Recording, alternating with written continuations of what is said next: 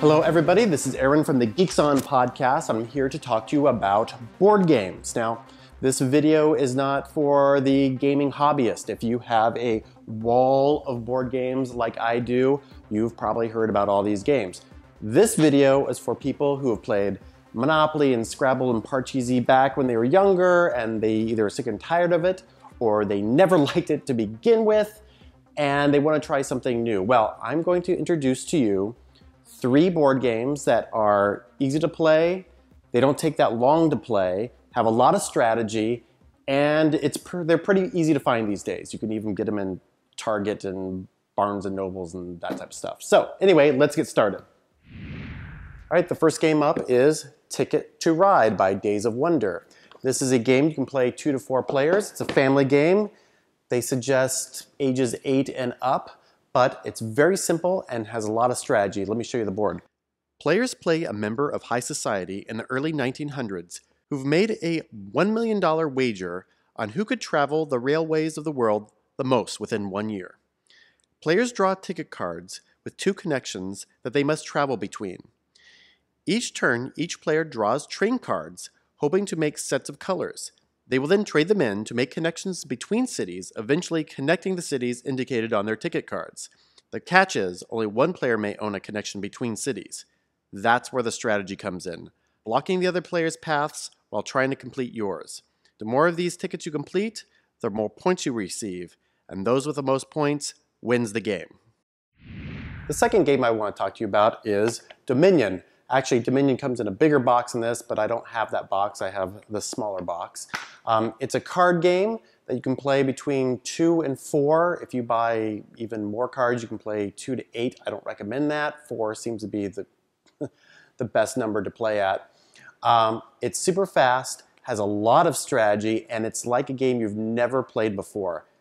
In Dominion, each player plays a monarch trying to gain power and land. You start with several estates and little money, and you try to buy and invest in people, resources, and more land. This is how you start the game: copper, silver, gold, estates, duchies, provinces, and 10 other stacks of cards. Each player also starts with a small deck of 10 cards in front of them that represents a small bit of land and a little bit of money. From that deck of 10 cards, you draw 5 cards into your hand. Each turn, you use the 5 cards in your hand to buy cards from these piles in the center of the table, adding them to your own personal deck. Each of these cards will allow you to buy more and more expensive cards later in the game. Eventually, your personal stack will get bigger and bigger, representing your growing dominion. At the end of the game, the player who has purchased the most land cards, estates, duchies, and provinces wins the game. Games can take between 15 minutes and 1.5 hours to play, and you'll have so much fun you'll want to play several times a night. Now, right when you think you have a perfect strategy of winning the game, you can change it up by swapping out some of those stacks in the middle of the table with other cards. In fact, the game comes with close to 20 of those types to choose from.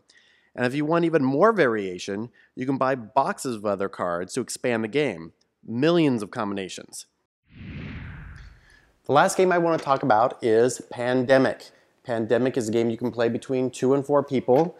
It plays about 45 minutes to an hour. The great thing about this game, it's totally different than anything I've played before, is it is a cooperative game, meaning that all the players are playing together to solve the game. They're playing against the mechanics of the game. It's kind of like a puzzle in a way.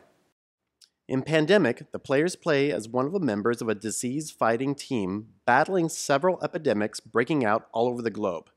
Each person has a special role in the group. Now, like I've said before, this is a cooperative game. You win and you lose together.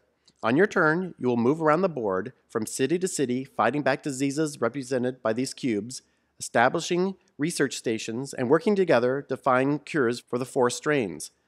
But after each player's turn, you draw an infection card, which will spread more disease, increase the infection rate, and even worse, causing outbreaks. If there are ever 8 outbreaks during the game, all the players lose. If the players can work together and cure 4 diseases, all the players win.